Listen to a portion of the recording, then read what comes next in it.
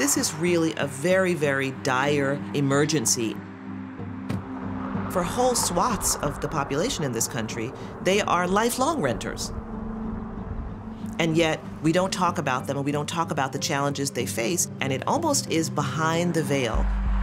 It's just simply not part of our national conversation. Sometimes I think that our job is simply to lay the groundwork for there to be, so that there's a conversation, so that conversations happen in people's heads, so that they think when the next time like a decision or a choice or something's in front of them, they're like, you know what, I actually saw a film on that once, or I actually heard a story once about something like that, and just to like jog their memory. I don't know, I've had a lot of debates with some fellow journalists about when's the last time that a story like affected mass change in America. I mean, when is journalism dead is basically the question.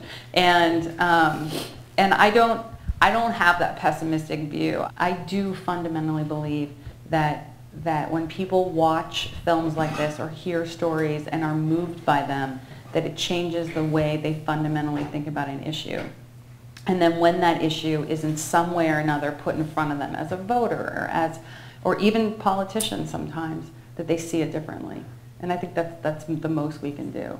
But especially when it's more of a deeper dive into an issue, I think that this is going to come up, especially with the low-income housing tax credit program.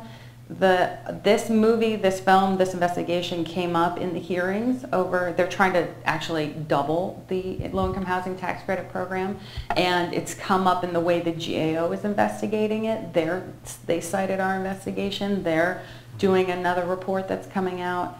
I think it starts changing the landscape of how people talk about the program now, because we were the first to come out and say, actually this thing very well might be full of rampant fraud.